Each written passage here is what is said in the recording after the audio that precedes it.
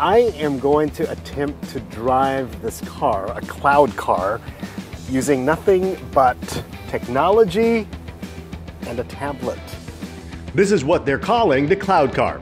It is not an actual product that you can buy, but a concept developed by automotive engineers at IAV and HP Enterprises. Remote-controlled driving is just one of its features.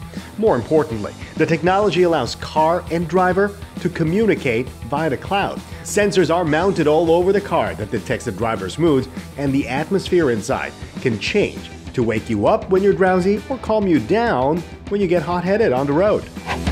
Look out on the road. It's a ship. It's a submarine. Well, it's just a car. Toyota's futuristic concept iCar is getting plenty of attention for what it can do for you. Toyota is working on an intelligent, friendly, and efficient car designed to learn your needs and driving habits so it can anticipate your next move, keeping you safe, comfortable, and on the go.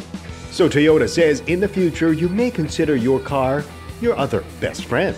Honda introduces its self-balancing motorbike. Using riding assist, this motorbike can self-adjust the steering and the angle to keep it straight at all times.